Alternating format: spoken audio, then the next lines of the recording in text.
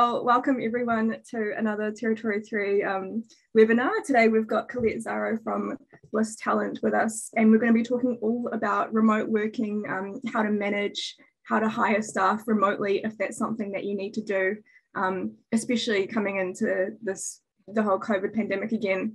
And here in New Zealand, things have been changing a lot and a lot of people have gone back to remote working. So this is quite a topical thing at the moment, which is why we're really happy to have Collette here to have a chat about, ways you can work around this and that move back to remote working.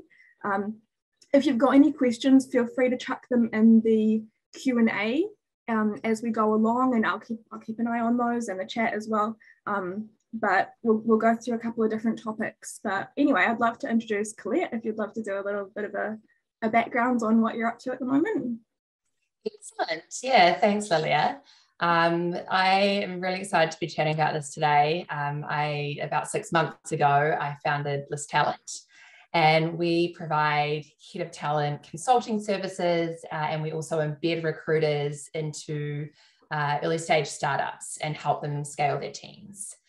So I work a lot with startups, mostly in the Bay Area, to really help them build a HR, recruiting, and talent strategy, and then work with their recruiters to help build those teams as well. And then prior to that, I was a senior director with Russell Tobin. They're a fairly large staffing firm here in the US, and I originally started with them in New York, and I moved out to San Francisco and ran their office in the Bay Area.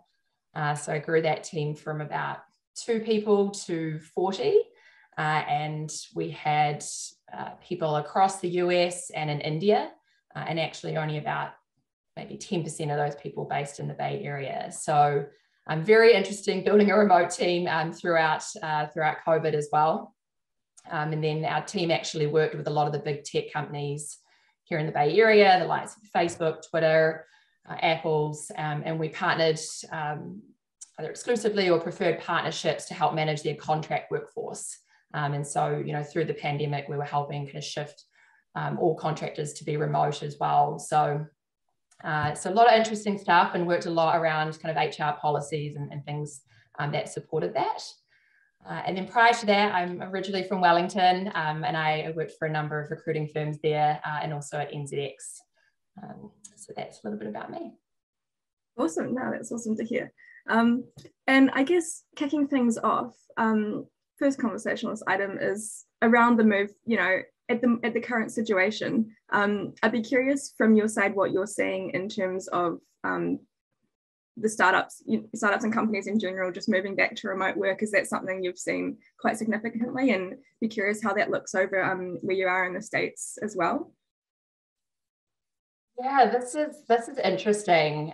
It was, we're February 2022 now. It's been 2 years since this really all happened for us here in the US.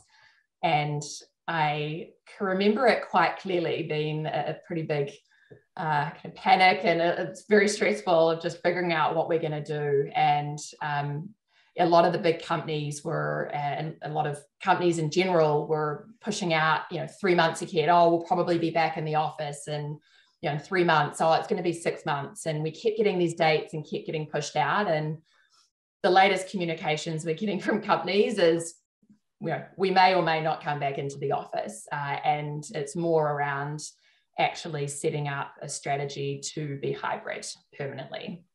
And so, it's really become a pretty critical part of any sort of workforce planning is accommodating for a hybrid workforce. Mm-hmm. And what's interesting is now, a lot of the talent in the market is expecting it. Opportunities that we're having people straight up decline opportunities if they're not remote or have some sort of hybrid option as well. So the shift to go remote and be hybrid is very much in demand. So yeah, it's crazy that this has evolved so much. And I think, I know in New Zealand, it's kind of flip-flopping at the moment, and those feelings of like, okay, what is our permanent situation going to look like? But ultimately, you know, there's in the last couple of years been a number of really good tools that have been developed and features and things to actually help us work more remotely, which I'm excited to talk more about as well. Awesome. Yeah, that would definitely be great to get those tools soon. Just a thought, if you're an attendee, if you could chuck in the chat there, like, has your office gone back to remote working? Have you been in remote working for the past 2 years? Or kind of curious, yeah, what your personal situation is with that, so we can kind of get an idea of what's happening around the room with you guys. But yeah, definitely that's what I've been seeing as well. Since Omicron came in, a lot of offices have shut down in the past 2 weeks. A couple, you know, as soon as you've got one close contact in there, the whole place has to go back to remote working. And that really does, you know, it's like, it's quite a big thing for people that are super stressed out. And, you know, we just had a really great summer and we're kind of just going back into the deep end of it. I feel like as New Zealanders, we try to stay quite optimistic and think, you know, like we'll be back in the office and everything will be great. COVID will be gone, but it does, yeah, it's quite like a, you know, it keeps hitting you kind of thing here in New Zealand for the past 2 years. But I think maybe this time things are a little different because we're realizing the reality of it. So a lot of these practices might come in, you know, more common play, remote working, integrated into strategies in the office. And okay, I've just got some comments. And at the moment, office is hybrid. Managers have become more flexible with that. That's great to hear. Another hybrid model. Okay, yeah, so it looks like there's quite a few hybrid models going around at the moment. Oh yeah, a couple of people working remotely at the moment as well.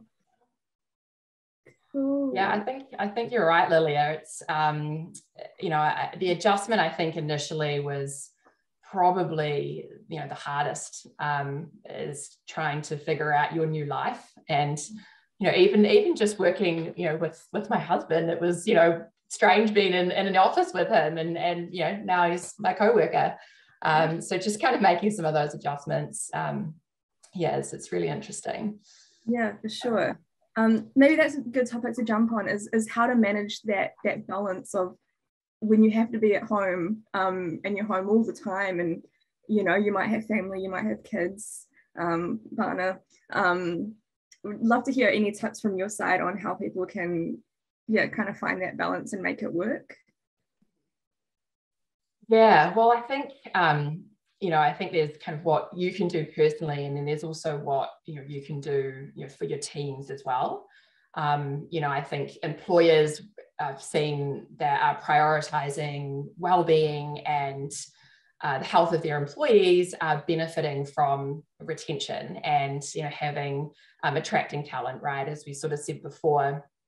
And I think the challenges for everybody moving remote are quite different. So, you know, some people it's juggling kids and school and, you know, parenting. And, you know, for some people it's, you know, the social element, you know, not being able to connect with people and have that, you know, human connection in person. For others, it's just managing maybe what's happening at home. You know, some people, you know, might be in situations where it's actually easier to be at work as well. And then there's things like Zoom fatigue and sometimes the anxiety of getting COVID if you are going into the office. So there's a lot of different, I think, types of, you know, ways and sort of challenges that manifest. But I think for leaders, I think having a lot of empathy and understanding and compassion around, you know, everyone's individual situation. I think personally, there's some sort of things that I've thought about, you know, to overcome things like Zoom fatigue, for example. Like we hear that a lot. And I think there's a lot of different strategies. You know, some of the things is looking at yourself all day, every day in meetings can be a bit weird.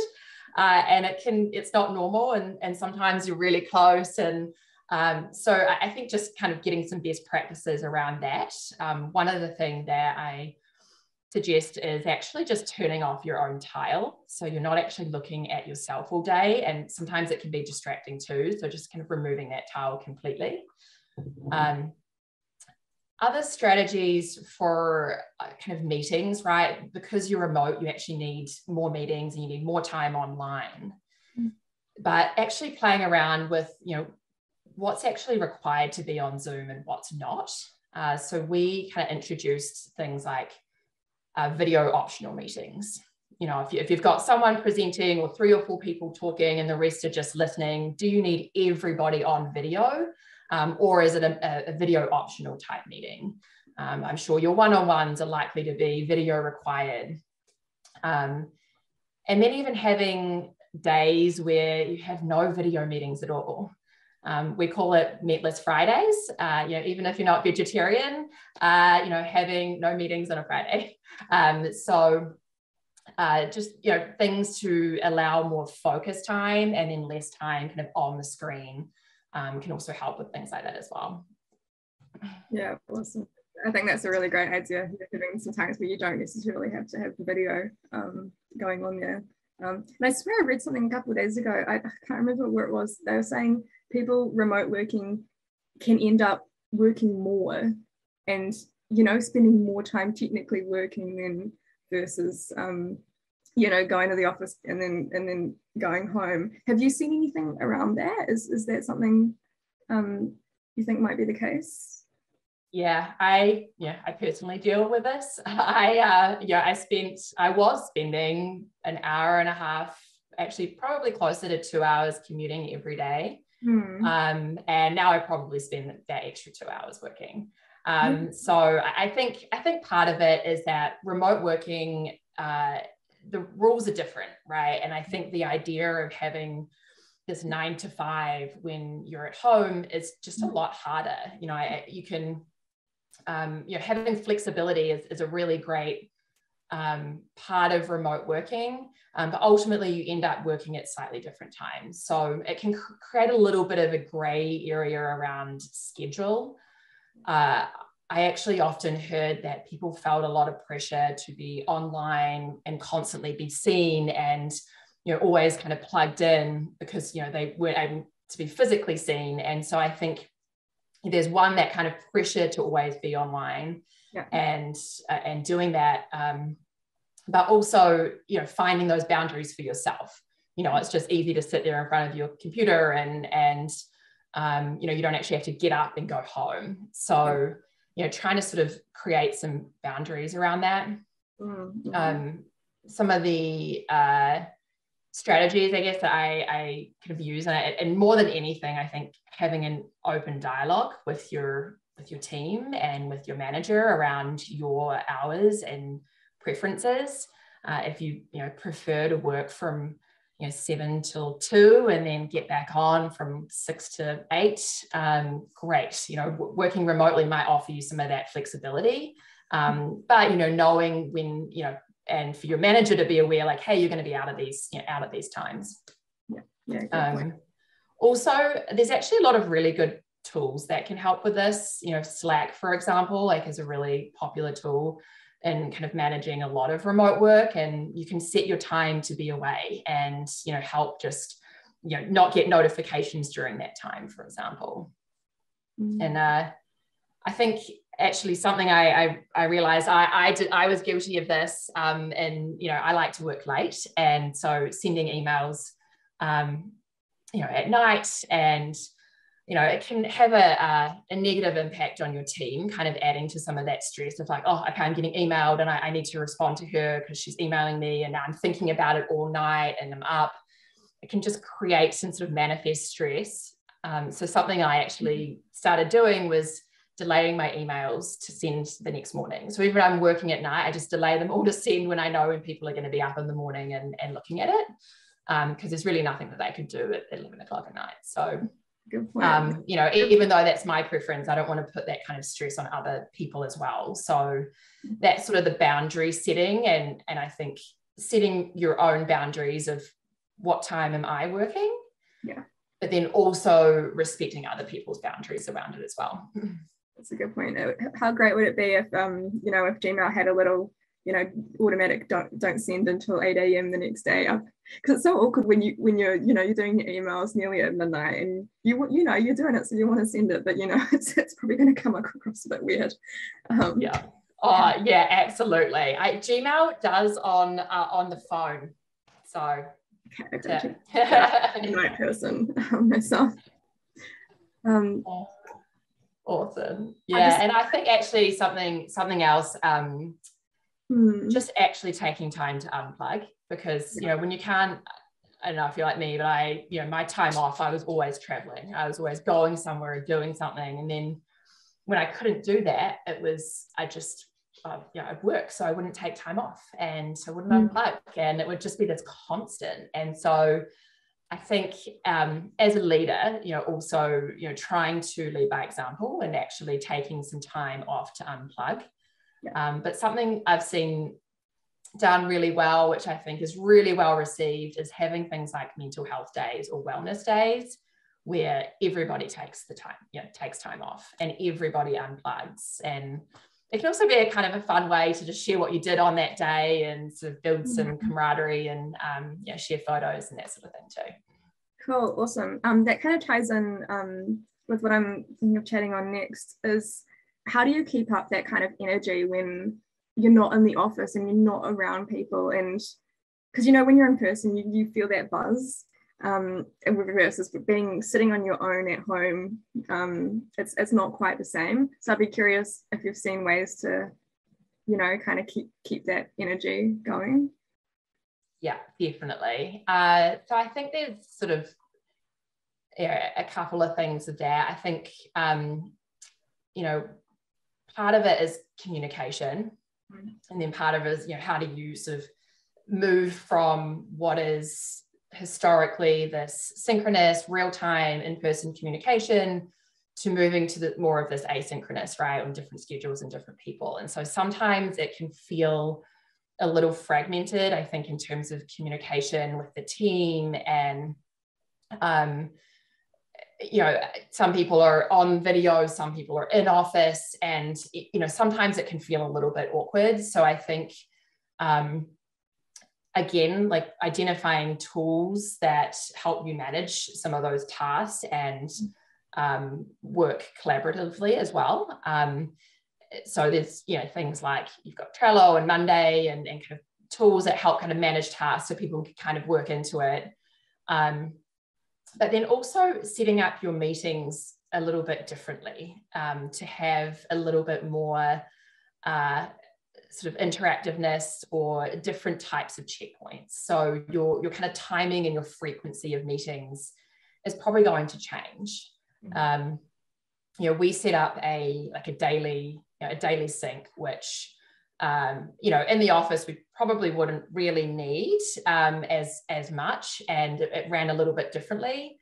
But then on a video, everyone would just sort of say what they were doing, and people wouldn't get off mute, and it just became a little bit disjointed. But we turned it into a bit of a game. So it was like, you sort of popcorned to the next person, or you'd add in sort of something fun to your daily meetings. So just trying to sort of inject a little bit of energy and figuring out your flow of communication and your cadence. I think the other part of that is how do you maintain culture, and how do you exactly have that fun? And I think there's a question here of kind of that kind of vibe and energy. So because it's not happening organically at the water cooler or the coffee machine, you really need to create sort of intentional space around social interactions. So, part of that is actually having intentional time that isn't related to work. I think actually there's some quite cool tools coming out now at the moment where you can actually just have like hubs of conversations going on, and people can just hop in. Maybe you're talking about cats, or maybe you're talking about cooking or motorcycles or whatever it is, and you can just hop into those conversations. Even hosting events, there is a whole lot around hosting remote social events for online painting and cooking, and we actually had a really fun talent show once, which was awesome, and kind of gave us a little insight into a few people's lives and into their homes and what they're doing. And that can just be a fun, intentional way to sort of continue to build those connections and establish trust, which isn't just focused on work. I love that idea of like a talent night and paint nights and different things like that. That's really cool. Definitely. Question comes through in terms of the tools. Perhaps if you can kind of run through all the different tools that you've come across, and what ones you'd recommend the most for people jumping into the whole remote workspace at the moment. Yeah, definitely. Slack is certainly, I think, by far one of the most widely used. They have a lot of functionality around channels, immediate chat. You can have team huddles on it. You can do screen sharing. That is by far, I think, probably one of the most common ones used. Zoom, obviously a great tool. They've created a lot of really good features. Like breakout rooms is one of my favorites. Actually, sort of an idea on that is at the end of some of our team meetings, if it's just been leadership talking, at the end we go out into breakout rooms and just randomly put people in different teams just to chat about themselves or intro, or have a quick sort of networking session. So utilizing things like that, also really good for training too, having those breakout rooms. You've got Google Meet. Again, they've kind of brought out some new features with like companion mode to help with like sharing and screen sharing. MS Teams have their own functionality as well. So those are kind of probably the more common ones. Some of the project management or task management tools that I quite like we're using is Trello. So Trello boards are kind of a collaborative space. You can go through on move kind of tasks through different stages, and people can kind of see where you're at with it. So that's a nice way to collaborate. You've got Monday, which is a sort of project management, task management tool as well. Also, the one I mentioned actually about the social interaction, it's called Toucan Events. And that you can sort of set up different rooms and groups for people to go into, and we could probably send some of these out too. Do you spell that Toucan? Toucan events. UCAN. Cool, awesome. I hadn't heard of that one before. That'd be great. We should check that out. I'm just making a little list in our chat here for people to follow up on. You've got also something quite cool that it kind of helps again with creating that energy and that buzz, and something that I think is a bit of a challenge also managing remotely is performance management and rewards and recognition. Can be a really challenging area. And so, part of it is that you're so used to being seen, right? You're so used to being like, noticing someone helping someone else, or, you can kind of see how they're interacting and see how they show up. But as a manager, you like really can't see that. And so, part of it is, I think, having things like having regular meetings with your employees, not just waiting for a quarterly or an annual feedback session to review what happened, but doing it much more frequently and like tracking all of the achievements, either having a shared running list or, specific dedicated time to talk about goals. But also there's a really interesting tool that I've seen used well as Bonusly. And there's other ones like it too, but essentially the idea is that you are recognizing your peers on a constant basis. So you have, a certain amount of points you can tip your colleagues with, and for something that they've done for you, or to recognize them or reward them. So it's in the moment time that you can, actually, help boost morale and, support each other. And then as a manager, they can see like, hey, Lily is getting tipped like wild over here. What are you doing? What are all these things? So it's a good way to just recognize that as well. Oh, that's really cool. I have to check that one out as well. Just check that in the chat as well if anyone was that bonus.ly appears to be the website there. Just got a couple of questions coming up now. Okay, a question from Robert Owen. You mentioned trust. When hiring remote workers, potentially overseas contractors, how do you help build a trusted relationship? And have you seen a change in work similar to measurable micro projects? So I think the first one is around sort of building trust, yeah. And then measuring projects. Is that right? Oh, like a change in, so you people manage projects as smaller projects versus larger projects, I think is what it's saying. And so a change in the way you measure people's work, perhaps. Yeah, I think I think in terms of I'll kind of start with like the trust piece of how do you establish that, and then how do you manage that? We were going to chat a bit on the whole process of hiring remotely as well. Perhaps would you be keen to give us a rundown on what you're seeing around that and any advice around that, and then that can kind of tie into this question about building trust. So yeah, in terms of hiring remotely, you have quite a bit of experience with that since that's what your company helps out with.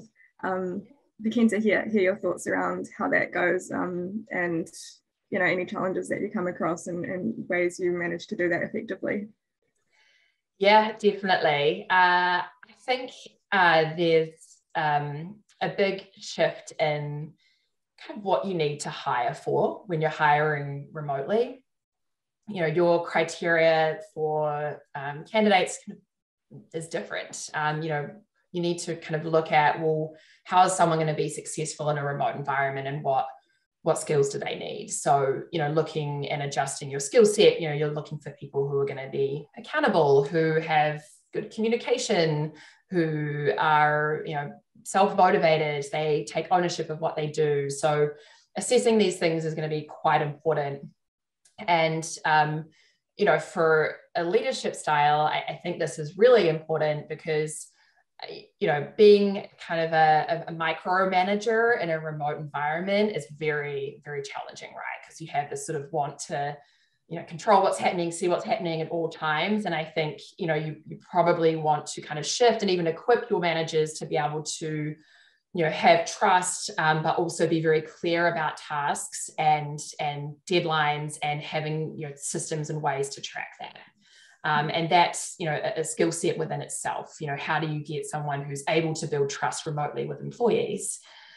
So I think that can be a bit of a shift in mostly your candidate criteria. So that will change. And then I always think this is really, really important, but when it comes to interviewing and actually assessing candidates, you have, on remote interviews, you're picking up less signals about how someone interacts, with the reception desk, or as they're coming in, or what they're doing. So some of those things are lost. So it emphasizes the importance of having a very clear interview structure.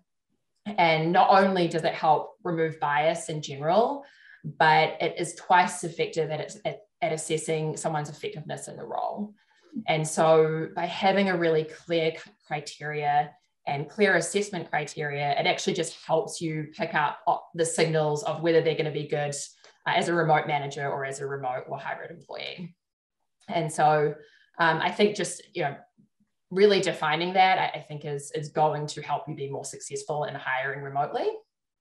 Mm-hmm. And then fortunately, we've made a lot of progress on different tools and things you can use. Hiring engineers is certainly, become, a lot easier remotely with the likes of like a HackerRank or Codility.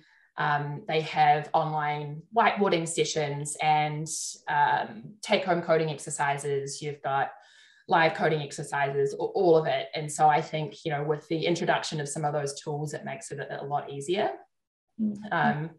Also, it can be quite good for, people in like engineering roles and software roles to be at their own setup doing some of those things too. So yeah, I think, you know, that has certainly had a really positive impact.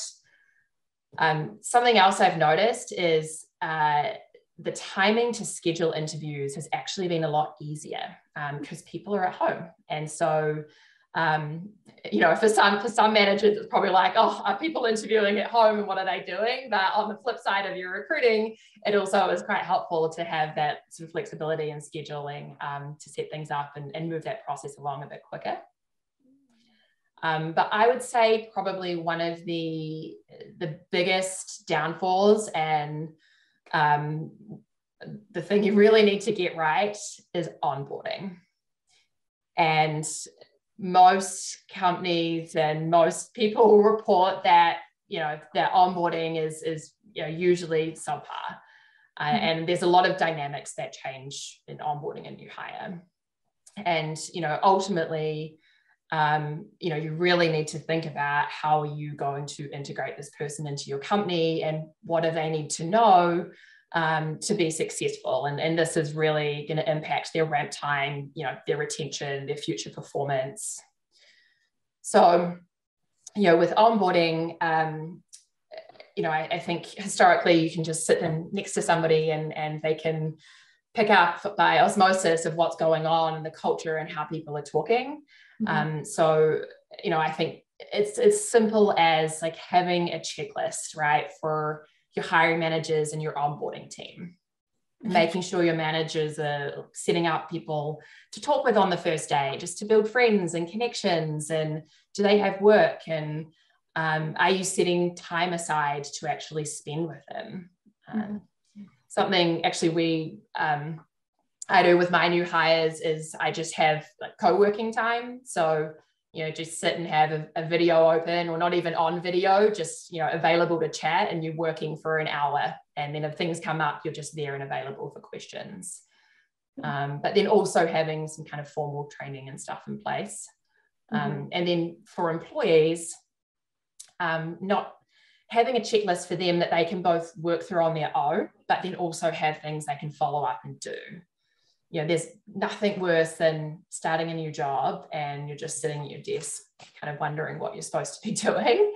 It can feel like you're not adding value or you're not contributing. So, you know, I think it's just important for people to kind of have their own plan that they can follow, but then also, you know, be involved in some more kind of formal trainings and things as well. Awesome. Yeah, no, there's some really cool things. Definitely do love that. Yeah, virtual co-working. It's almost a whole new concept in itself. Awesome. Let me just check if there's any other questions that have come through. If you look at your current recruitment pipeline from sourcing to interviewing to onboarding, what is the most challenging part? What's the most challenging part of the pipeline, sourcing, interviewing? You know, I would probably say that, you know, sourcing is definitely, you know, finding good people, and also, yeah, it's probably one of the biggest challenges. So I think, you know, there's a lot of competition right now, and, you know, having a really kind of robust story to tell, which I think includes, you know, how you offer flexibility and what does hybrid work look like, and do you have a remote first culture, really actually helps you to even attract those candidates, you know, by being able to talk about that during sourcing. So I think that's probably one of the more challenging parts, is actually, you know, identifying really good talent and getting really good people into the pipeline. Yeah, I'd say that's probably one of the biggest areas. Cool. And this is more of a comment from earlier around here in New Zealand, looking at ways to open up bubbles in offices. So you're familiar with that, right? So like you have like just a small amount of people here and a small amount of people here. Have you seen that happen in the States? Or because I know it's quite different, like over there you've got all the rapid antigen tests and things, right? So we're quite behind on that. I don't know when that's going to come in exactly. There's been a lot of drama around it. But yeah, what have you seen in terms of office spaces over in the States for you? Do people go to work and they grab a test before they get in the office, or how does that look? Yeah, so this is really interesting, and actually it's constantly evolving as the rules and regulations are evolving. It's also state by state. So what we say here in California could be different to New York, to Texas, to wherever. And so I think one of the things that I've tried to do with some of my clients, and also I've seen work really well, is just kind of establish some guidelines and make it. I think there's a lot of uncertainty around it, and sort of people can get like nervous about, well, what were they doing on the weekend, and how basically it's kind of this trust thing, right, of like, you don't know what other people are doing or if they've been exposed. So I think I've seen sort of a staggered approach. So just kind of core people that need to be in the office coming in. But then having, distancing, masks, just being kind of respectful of each other and that sort of environment.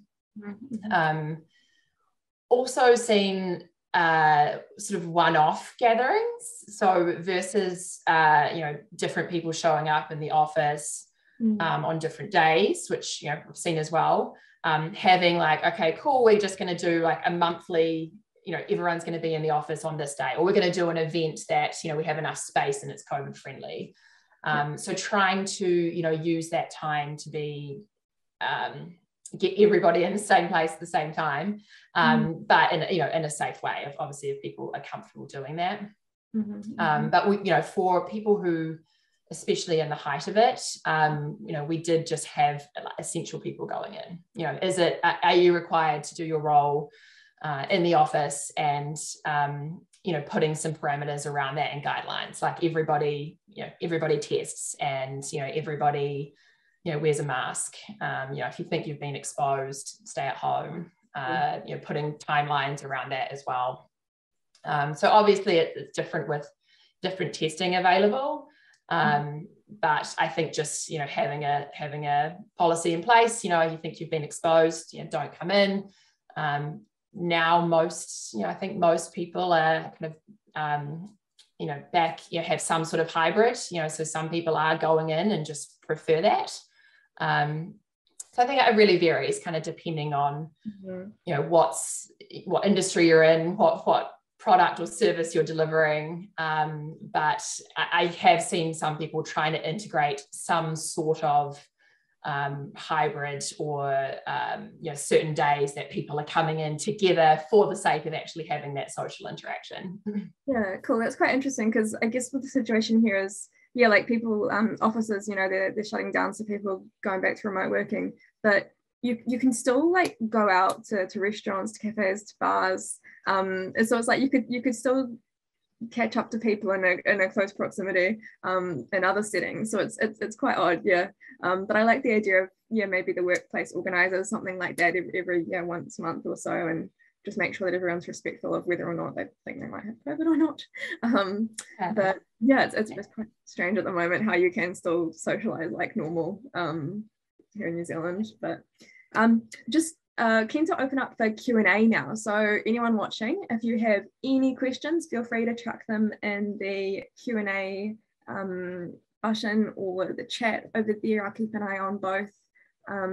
We've got about 20 minutes left, so any questions, any thoughts, any comments on what your workplace is doing at the moment? Definitely keen to learn, like, what's actually happening out there at the moment. Like, is your workplace organizing social catch-ups, or is it complete just stay at home kind of thing happening at the moment? Because it's constantly changing just these past 2 weeks, and it's really hard to know what's going to happen over the next couple of months with the whole COVID situation. So feel free to chuck any questions up there. I think coming back to this question, Lilia, about trust. So when hiring remote workers, potentially overseas contractors, how do you help build a trusted relationship? So this is a really interesting topic. And I think, you know, when you talk about having sort of a remote friendly or remote first culture, it actually opens up more opportunities to be able to do this, right? If you can really get it right in terms of building a culture that is inclusive and helps, you know, of remote people, then this actually becomes a lot easier. You know, we were working, you know, I had probably about 30% of my team in India, and, you know, we had regular video meetings, and, you know, it was, you know, even actually part of the talent show, and, you know, things we were doing. And it actually kind of gave us these, you know, because we were more on video and in each other's homes, it like really actually was kind of vulnerable for a lot of people and a lot of us. And I think sometimes showing that vulnerability and that little peek into people's lives, or their, you know, their cat coming across their screen, or some art that they did in the background, can actually really spark some like conversations that you just may have never had before, and actually strengthen some of those relationships and trust. And so I think, you know, being kind of really open to that is, you know, actually a way to foster that. And then, you know, working in sort of smaller, measurable micro projects. And I would say I haven't sort of seen this specifically, but I think knowing that it's, you know, harder to sort of coordinate bigger groups, and kind of having smaller teams, and kind of, you know, having work within that, you know, certainly I think will help kind of build trust within those groups. You know, it's a lot harder to have 20 people on a Zoom call versus, you know, 8 to 10. So yeah, I think that's actually a really interesting way. But I also think using, you know, some of the tools like Monday and Trello will also help with that. Yeah, awesome. Question in the chat here around, Andrew says he's currently hiring offshore engineers and loves the idea of using tools to validate quality. Can you list any tools that you use for recruitment? Yes. So there's so Codility and HackerRank are some of the ones that you can use for like screening, like for coding tests and exercises. There's also some other interesting tools that I've sort of been exploring in the market. So there's actually one called Searchlight, and that's a really interesting platform which it kind of helps you with 3 areas. So you've got your building what you're looking for, your criteria, and you know, if you're looking for remote people and you're looking for communication and, you know, leadership and, you know, various things, it helps you develop those competencies. Then it actually does like reference checking, but then it actually has a kind of performance measurement based on the things you said you needed and the things you recruited for. So it has this kind of quality measurement as well. And I think it's a really kind of interesting tool that we're actually looking at the moment too. So yeah, I quite like that one. Oh, cool. And yeah, put those in the chat there. A question here from Max. How do you structure a job ad for remote engineering role? What should or shouldn't be in it, and in what order? Now that one might be a bit in depth. Do you want to touch lightly on that? Yeah, definitely. So structuring a job ad for remote software engineering role, and what should and should not be included in what order. I think really the key here is, you know, what are software engineers interested in, and what's going to be, you know, what's important. And I think, you know, we see a lot of the technologies you're using are quite interesting to engineers. So including that, you know, having, you know, what your policy is around remote working. That's sometimes a hard no if you don't have a remote policy. So talking about that, your schedule, you know, talking about what you offer as an employee, you know, what are your other benefits, your perks, the opportunity of why work for your company and what's going to be interesting. Is it the build of your product? Is it that it's brand new? Is it the impact it's going to have on your customers or the world? You know, what's the mission? So kind of all of those things I think are really what are going to attract someone to potentially leave. And at the moment, there's a really big discussion around pay transparency and whether, we, in some states, it's a requirement that pay is included on job descriptions. So straight up out of the gate, you know where you stand, which is causing people to really, look at how do they level their talent within their organization and how do you fit in with a certain banding. But I would say those are some of the most important things for engineers. Order, I think is probably your why and your company and your mission, and then kind of talking about your responsibilities later down. Yeah, that's really cool overview of what to include in there, and good point, and trying to keep front of mind, like, what does this particular person value most, and making sure to include that in there. Let's say for say Kiwi founders here in New Zealand, and they've just been told everyone needs to work at home, and now they're looking at setting up a hybrid model. What would you recommend as a way to approach that? Is there somewhere online they might go to figure out what how do you actually design that hybrid model, or would they have someone else do that for them? Just curious from that perspective, for people who might be in that boat at this moment, how to approach that. Yeah, so I mean, there is a fair amount of resources online of kind of looking at how you set that up. There are, people who can specifically come in and help you set that up. I help a lot of my clients to do that and kind of set up for a more remote environment. So, I think there are a lot of different tools. I think first off is probably like reviewing, how do you want to approach it? What's your philosophy around it, and sort of deciding what you want to do, and looking and reviewing your benefits and wellness policy. Cool. Historically, you may have been spending on happy hours and lunches and kind of social events or things in the office. How can you shift some of those resources to actually help employees be remote? So thinking about, shifting, some companies provide like a stipend when you first start, or, even for existing employees to help them set up with a remote office.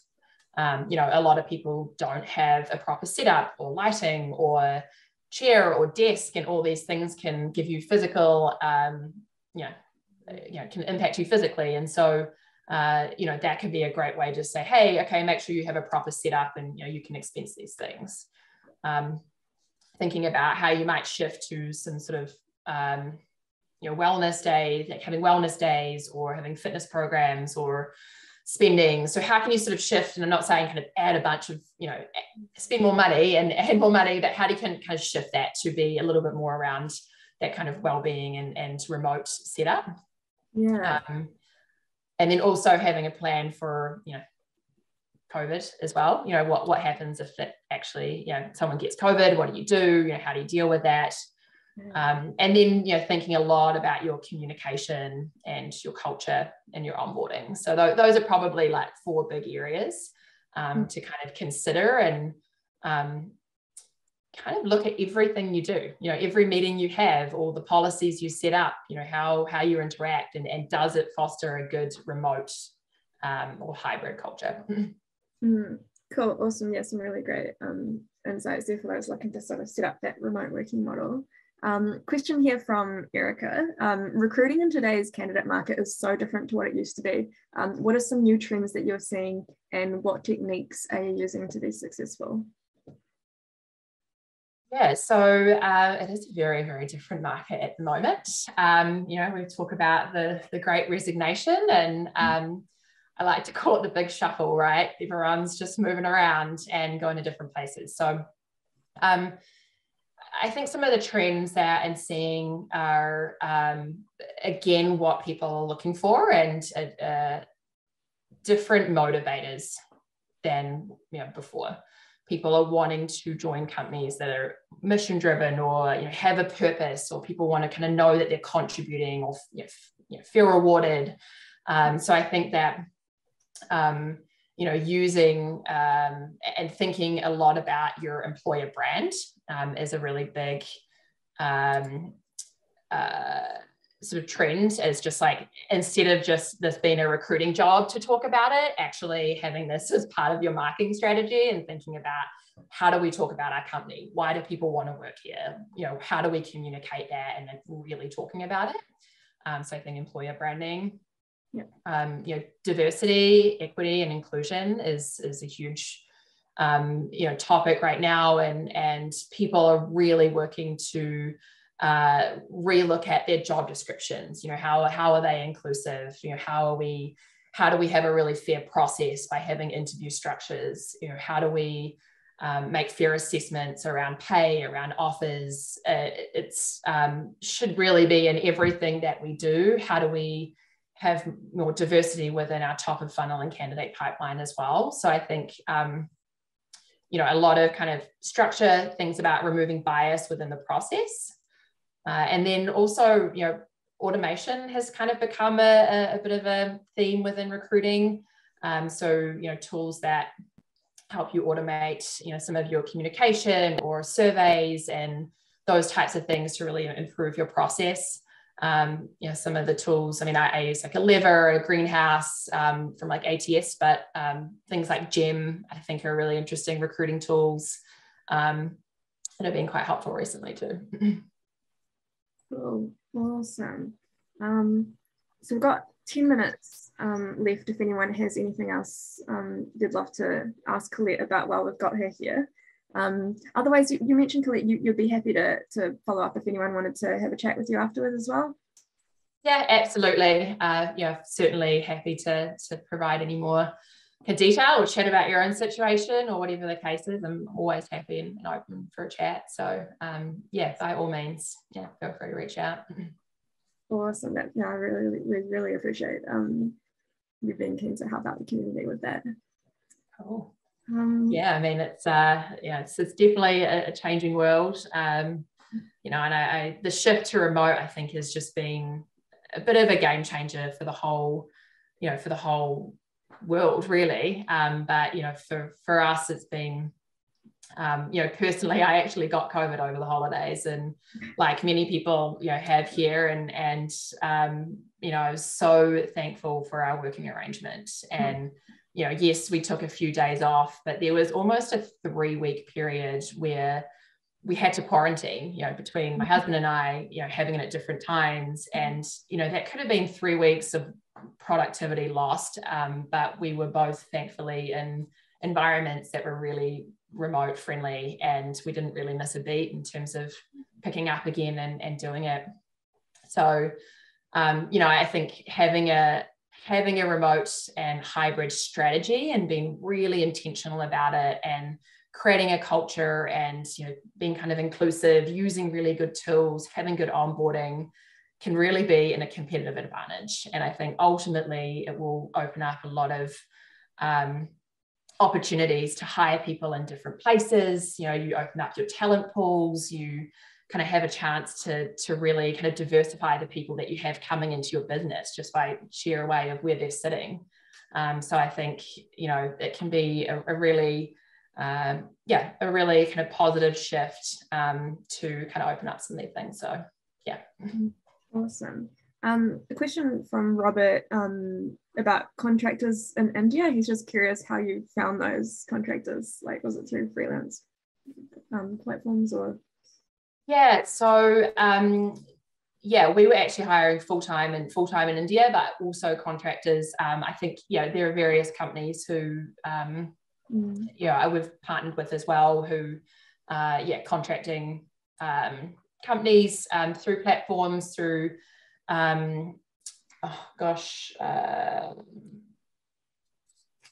it's going to me right now, but there is another platform when you can Upwork, things like that, where it's easy to get contractors that way too. So yeah, and lots of people reaching out.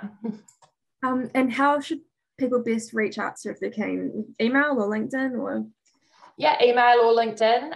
Happy to pop my email in there if anyone wants to connect. And then also, feel free to connect on LinkedIn and follow up that way as well. Cool. Awesome. And then some final words of wisdom. So what are some key highlights you want people to leave after this webinar? Think about how you can be inclusive of both people working remotely and people in office. I think it's often forgotten that when you're sitting in an office on a Zoom meeting, you've got other people there. It just doesn't land and it's not as engaging. So think about all your meetings. Think about how that impacts people remotely. Would you have a good experience if you were sitting on the other end of that phone? And then also, onboard people, have a plan, be prepared, make sure someone sends them a laptop, be organized around it. But I think more than anything, embrace it. The change, I think, could be really, really positive for a lot of reasons. And, if we, if you can really make it work, it really will help kind of change the culture and, create a lot more kind of diversity and equity across the board. So,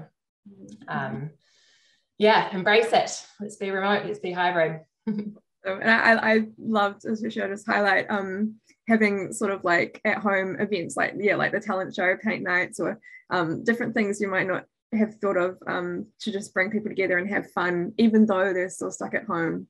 I think it's such a cool idea, and I reckon we almost need some more work in that space for companies to provide things like that, perhaps. So it kind of sparks some ideas there. And I love to use the word the big shuffle. I'm not sure if I've come across that before. Is that, did you come up with that? I think someone might have said it to me and I was like, that is genius. I was like, that's definitely how I'm seeing things right now. Because the other one, it just sounds so depressing. But the big shuffle, that's nice. It's like, honestly, my LinkedIn feed is full of those. LinkedIn changes so you get this little animation whenever someone starts a new role, and it's just full of these little pictures. And I'm like, wow, everyone's starting something new right now. But yeah, a lot of change going on at the moment. But it's a good time to to work on things in your own companies and put together these kind of hybrid working models. And cool. Okay, so we've had some cool comments come through from everyone. Cluedup.co.nz. Okay, I'll have a look at that. That's a good one. Thanks. Yeah, thanks, Jane. There's actually also Airbnb shifted some of their services to do experiences versus just doing their normal vacation rentals. So that's actually been quite interesting to look at as well. So I think because I know we've got Airbnb experiences, but I don't know if many people actually use it over here. I have never used it myself personally. They're always quite expensive, but cool concept. I love the concept for sure.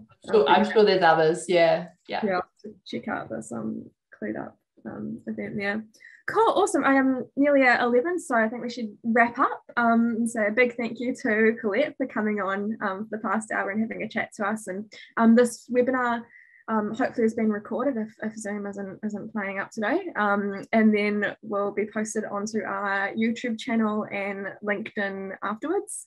And also I'll be uploading it as a podcast on Spotify. Shopify, Spotify afterwards as well. So if if you know someone that would gain some insights from this chat, you can send it their way. But otherwise, big thank you, to Collette for coming on and chatting to us. Thank you so much, Lilia. It's been great, great chatting, and certainly if anyone has questions, feel free to reach out. But yeah, thank you. Appreciate it. Awesome, cool. Well, catch you around on the next time. Oh yeah, I just had your email come through there. I know the chat disappears. So if anyone misses that email there, LinkedIn might be the next best way to reach out. Awesome. Okay, cool. Catch you guys later. Yeah.